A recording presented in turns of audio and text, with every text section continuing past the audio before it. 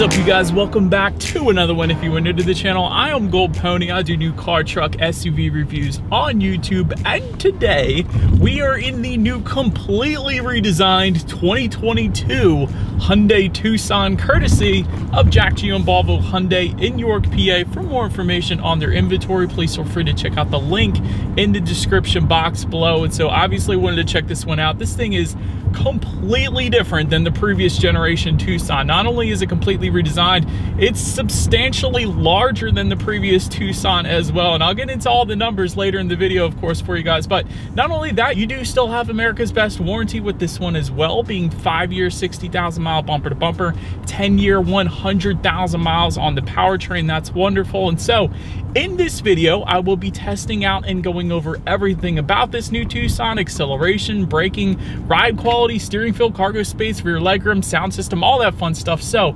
having said all of that, what do you guys say? Let's just go ahead and jump right into it. And as always, let's start with pricing. And so as you can imagine, there are several different trim levels for the 2022 Tucson. First one being the SE, starting at $24,950. SEL, which is actually the one we have today, starting at $26,500. N-Line for $30,600. And lastly, the Limited, starting at $34,700. And I do also want to say there are a couple different package options. For example, we do have a premium package and convenience package here with our SEL trim level that we have today, so that's going to tack on a little bit extra then as well. But regardless of which trim level that you go with, the power plant on this Tucson is going to be the same. Powering this beast is a 2.5-liter direct injected inline 4-cylinder engine, putting out 187 horsepower at 6,100 RPM, 178 pound-feet of torque, coming in at 4,000 RPM, power sent to front wheels or all wheels through an 8-speed automatic, giving you MPG numbers, at least on our all-wheel drive that we have today, at 24 in the city, 29 on the highway, taking regular unleaded fuel. But so that before we do any kind of fun acceleration test here in the Tucson, I did want to mention there are of course some drive modes that come standard on this one. That drive mode switch is located directly behind the shifter, and that will include normal, sport, smart, and snow actually as well. And so all in all, those drive modes will adjust things like the shift points, the throttle response, and the steering sensitivity as well. And so now, having said all of that, what do you guys say? Let's go ahead and put it in that sport driving mode. Did want to also mention paddle shifters are available on this one. We don't have them today, so we won't be testing those out, but you can get them on the Tucson if you wanted them. But nonetheless, let's go ahead and find that straight away. Let's put this thing to the test, and let's see how quickly we can get our new 2022 Hyundai Tucson here up to speed. All right, you guys, these are straight away kind of, let's kick it.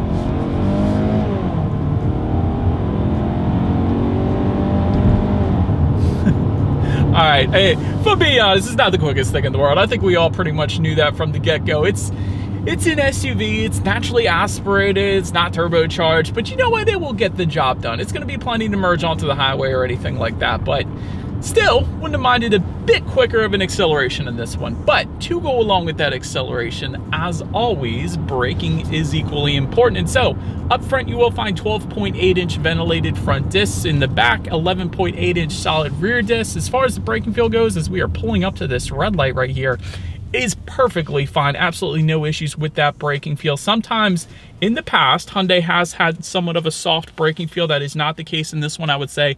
With the Tucson, it is just right, so no issues there whatsoever. And if I haven't mentioned it before, there is an auto start stop system, which did completely shut off the engine there at that red light, so it's going to help you save some MPG numbers there as well. But then touching on suspension and handling, of course, you are going to find a 4-wheel independent suspension, front and rear stabilizer bars as well. As far as ride quality goes, that has been really better than I expected it to be. I feel like this is a much smoother ride quality than in previous generations that I've tested with the Tucson, so I'm definitely feeling that.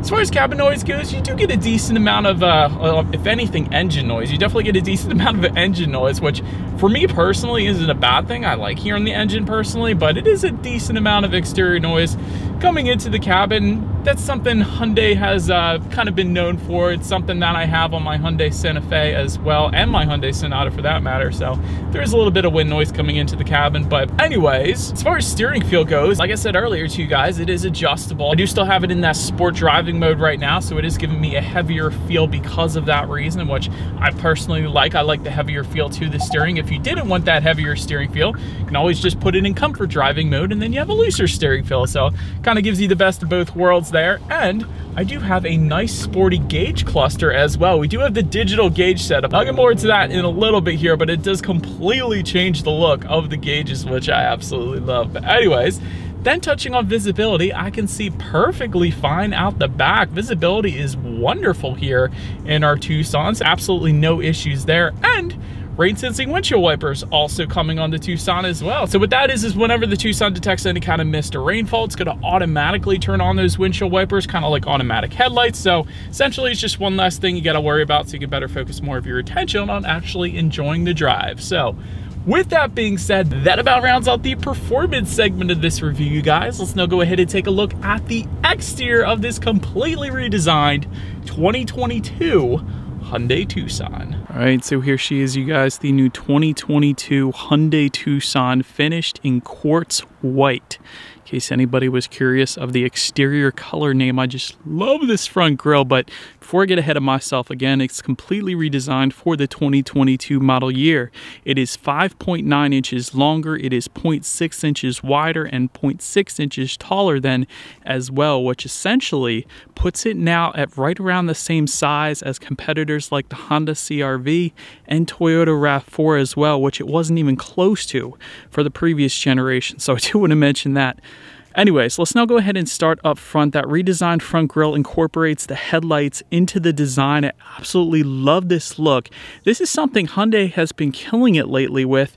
They're doing things that no other brand, no other manufacturer out there is doing right now, like incorporating the lights and the front grille together. I love this look. It is so unique. Nothing else like it on the road right now, and so for that reason, I am an absolute huge fan. And by the way, the lighting incorporated into the front grille, that is all the LED daytime running lights. The actual real headlights are just below to the sides there. That is actually going to be the actual headlights on this thing. And by the way, LED headlights do come standard on every single trim level. That of course comes with the automatic feature as well, meaning when it starts to get dark out at night, those headlights will turn on automatically for you there. Again, LED daytime running lights coming standard as well for all trim levels.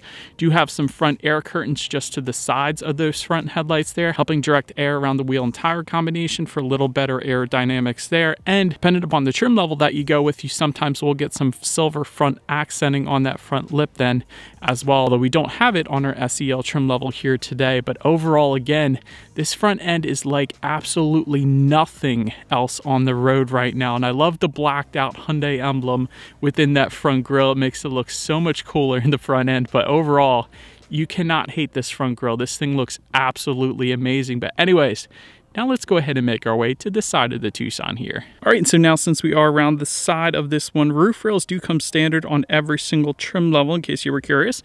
Rear privacy glass also coming standard across the board. You can find that silver trim accenting towards the top of the windows, which then kind of tie into the floating roof line towards the back of this one. Definitely a very unique look to the new Tucson here. Very angular side profile as well. You guys could probably see that there are so many indentations across the side profile of the Tucson. It definitely gives it a much more sporty look. Kind of reminds me of what Hyundai did with the new Elantra redesign as well. It has many similar characteristics to that kind of design, which I think is personally pretty cool. It's definitely a very unique look to it, like nothing else on the road. Then take a look at the side mirrors. They are body colored, power adjustable side mirrors. They will be heated with integrated turn signals then as well. You guys can see that. And take a look down at the wheel setup. They are 17-inch alloys for the SE and SEL. However, again, we do have the SEL, but we don't have those 17-inch alloys because we have both the premium and convenience packages. And so for that reason, we actually have those wheels bumped up. The 19-inch alloys actually do come with the N-line and the limited trim levels. So did want to mention that as well. But overall, very unique side profile to the Tucson, and I absolutely love it. But now, let's go ahead and make our way to the back of this one. All right, and so first thing I wanted to mention, since we are around back, all the way to the very top, gloss black shark fin antenna does come standard. Just below that, rear spoiler with an integrated brake light. And of course, you will have a rear window wiper back here as well. But let me tell you guys, just like the recent Lexus I just reviewed, the rear window wiper is not actually on the rear glass itself, but rather, tucked away underneath that rear spoiler, so it is going to drop down when you actually turn it on. So that is going to help out with visibility a little bit there. But also wanted to mention, you guys see the Hyundai logo? It's kind of incorporated into the rear glass a little bit, so it is not a 3D effect kind of thing. It's not actually going to be stamped onto the back of that rear lift gate. It's kind of incorporated into the glass, so a little bit different of a look there as well. I kind of like it. Again, Hyundai is known for thinking outside the box and doing things that no other manufacturers are currently doing, including these taillights. Let me talk about these taillights. LED taillights with a very unique look to them, with the LED light bar going all the way across the back there. Again, like nothing else you see on the road right now. It kind of reminds me, with the disconnected taillights there, like half of them on the liftgate, half of them not. So kind of reminds me of the old Toyota Altezza or Lexus IS300 from back in the day if you're here in the US. So kind of a cool look to it. It's kind of unique. And again, it's not like anything else that you currently see on the road. So then again, for the limited trim level, you're going to get some silver accenting towards the bottom of the Tucson. And let me show you guys another thing real quick. You got these diamond pattern indentations here on the bottom portion of the rear bumper. And yes, they are kind of a 3D effect. It is a diamond pattern. So again, that is something a little bit different that you don't typically see. I like that Hyundai did that as well. Again, another thing you don't usually see on the road. So that is pretty cool. But so then, as always, just below it all, you will find a single exhaust outlet tucked away underneath, not incorporated into the rear bumper, which I wish they would have done, but still, nonetheless, I do believe you guys know what we have to do next. As always, here is that exhaust clip.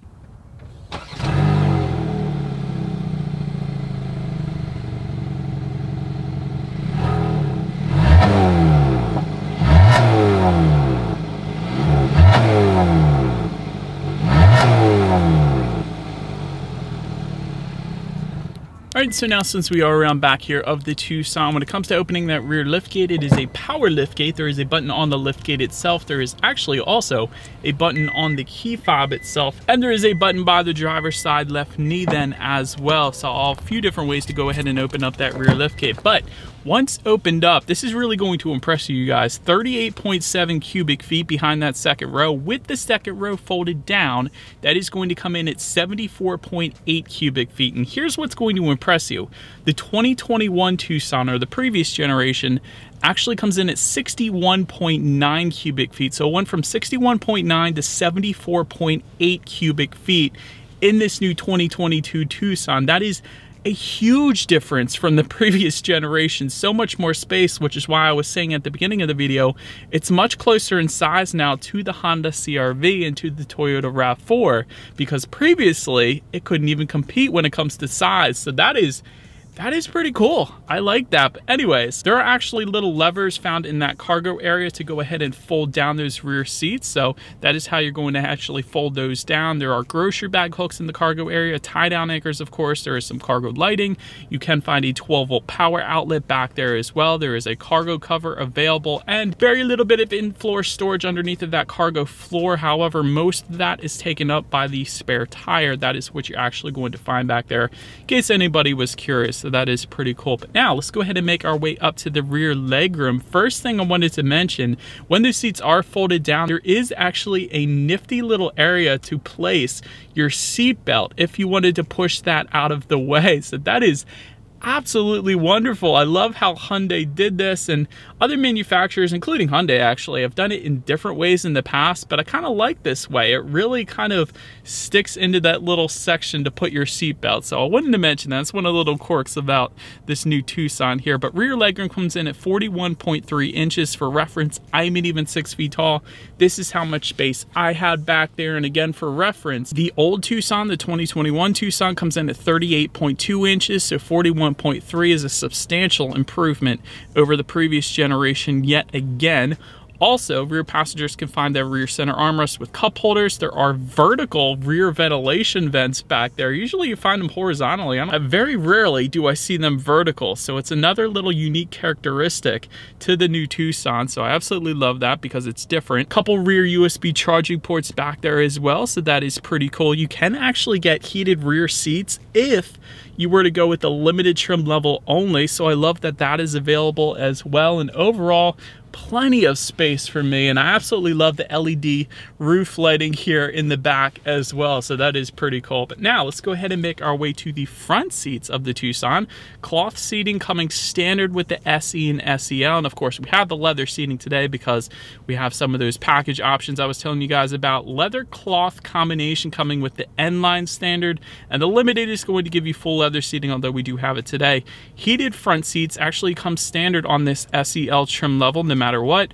Power driver's seat with two-way power lumbar also coming standard on the SEL, and then the Limited trim level is going to add a power adjustable passenger seat and ventilated front seats then as well. By the way, those heated and ventilated seat buttons are located just in front of that center armrest, so they're a little different position than you may be used to seeing them on other vehicles, so I did want to point that out to you guys. But nonetheless, taking a look at the steering wheel, it is tilt and telescoping, it is leather wrapped, and it will be heated if you were to go with the Limited trim level only, so no issues with the steering wheel on this one. Then making our way to the startup, let me first start by showing you guys the key here. You do have your Hyundai logo on the one side, and when you flip it around, lock, unlock, the button to pop the rear hatch, and we actually have a remote start then as well. But I will say, if you guys wanted Smart Pack, you simply just have to go with the Limited trim level on this one, so that is how you're going to go ahead and get that. And I love that feature. I've played around with that with Hyundai and Genesis in the past. It's absolutely wonderful. But anyways, let's now go ahead and take a look at the gauges. To actually start this one, I'm simply just going to put my foot on the brake and press the engine start button located just to the right of the gauges there. But once started up,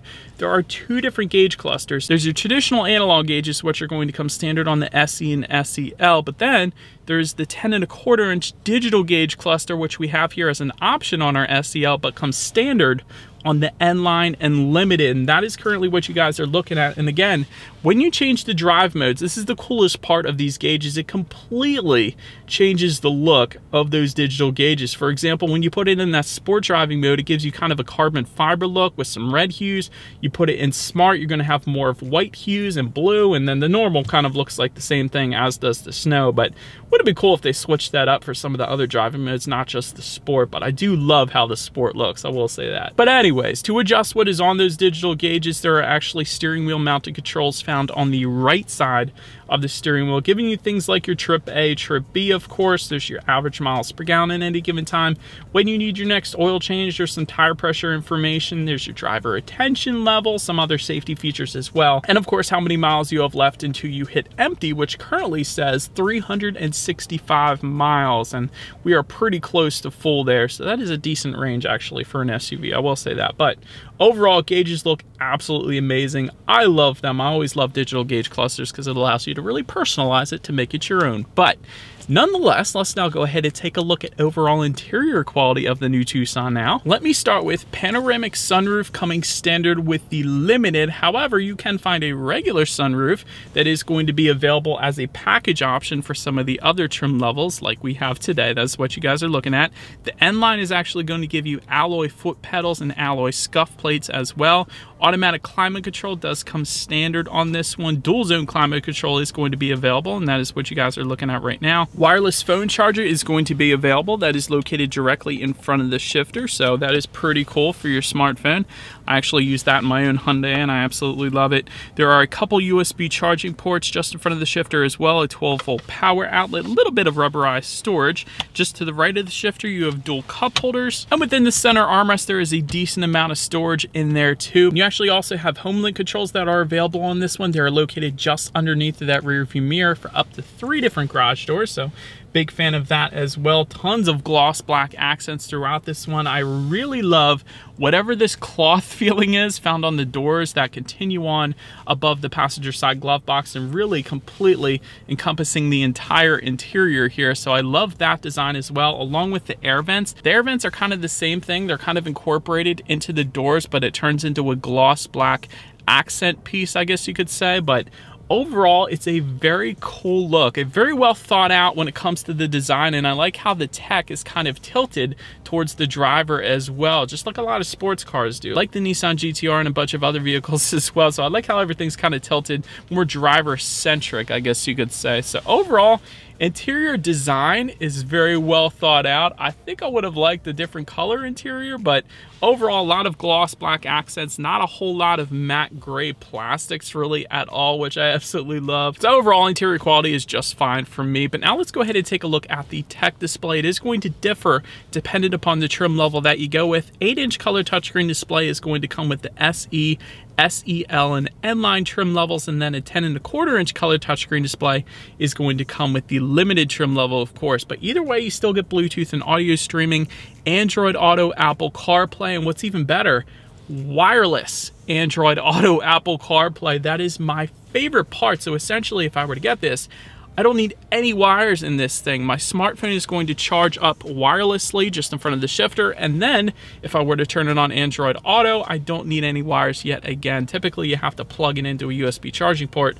on other vehicles, but not with the Tucson. That is pretty cool. Anyways, factory navigation system is going to come with the limited, although you really don't need it as long as you have a smartphone because of Android Auto, Apple CarPlay. You can, of course, check out your climate control settings on the infotainment screen as well. There is also something called quiet mode, and so the reason behind quiet mode is if you have kids in the back, it's actually going to turn off those rear speakers so you don't wake them up, and it's going to limit the front speakers to 7. So that is kind of a cool setup. If you want the kids to stay asleep when you're driving to Ocean City, Maryland or something like that, I don't know, I'm just saying. You can actually also get something called Sounds of Nature, which I can't show you guys, but that is going to be available on the 10.25-inch screen, or the limited trim level, I should say. And that is pretty cool. It takes you through different sounds of nature, kind of ambient sounds, if you will. So I can't show it to you guys again, but I've showed it on other Hyundai and Genesis reviews that I've done if you wanted to check that out. You can, of course, also check out your radio information up there as expected. And by the way, when it comes to the sound systems on the 2022 Tucson, you will find 6 speakers with the SE and SEL, but then there is also an 8-speaker Bose sound system that is going to be available coming standard on the limited.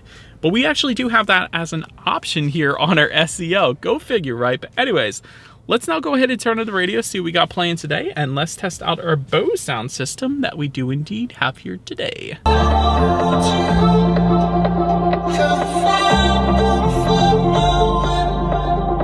Bass was wonderful in that Bose sound system. I've had Bose sound systems in my cars before. They're incredibly reliable. They have never failed me. That was really a very good sound system for the Tucson, I will say that. Another thing I wanted to mention is another thing Hyundai does a little bit differently in the Tucson is rather than having the turn knobs for the tune button and also the volume button, there are actually little scrolly things located to the right and the left of the infotainment screen. So that's a little bit different than I'm used to seeing and that Hyundai has done in the past as well. So I did want to mention that. It's not a bad thing, just something a little bit different to get used to. So I wanted to mention it. But anyways, last thing I wanted to mention to you guys on the infotainment screen is when you do put the Tucson in reverse, you will of course find a rear view camera coming standard across the board. It does take up the entire screen and it is very high definition as well. So well done Hyundai for that.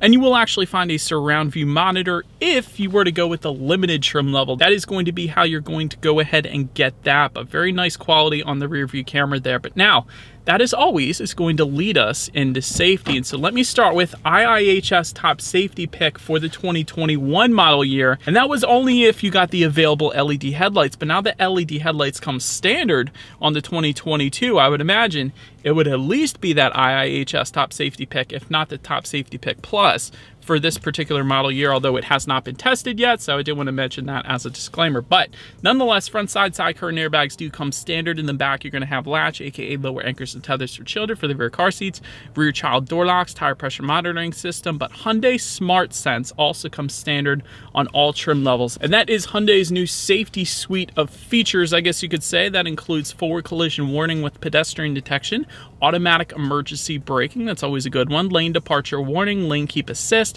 driver attention monitoring system, and rear occupant alert as well. And then if you were to go with the SEL trim level and up, you will also find a blind spot monitoring system with rear cross traffic alert and adaptive cruise control with stop and go as well, which is a brilliant system with Hyundai. It almost drives itself. It's crazy. And then the limited trim level is going to add to that front and rear parking sensors then as well. And so overall, when it comes to my final thoughts here, I don't know. I absolutely love the redesign of this thing. The front grille incorporating the headlights into the design is a brilliant thing. I love the side profile. The taillights are incredibly incredibly unique on the Tucson as well. So overall, the design was done very well. Whoever designed this from Hyundai, you deserve a raise. The design on this thing is absolutely amazing. I love that the Tucson is now bigger as well than the previous generation. That puts it on par with the Honda CR-V and the Toyota RAV4. And of course, it gives you more space as well, which is always a good thing. I love the tech on the new Tucson, specifically the digital gauge cluster. That is something I have definitely grown accustomed to reviewing cars on a regular basis here. I love digital gauges because you can completely customize them, make them your own, really tailor them to your own liking. So that is a big thing for me at this point, and I love the incredible warranty that Hyundai gives you too. And I don't think I even mentioned it. By the way, guys, you get 3 years of free maintenance with all Hyundais now as well. So for the first 3 years,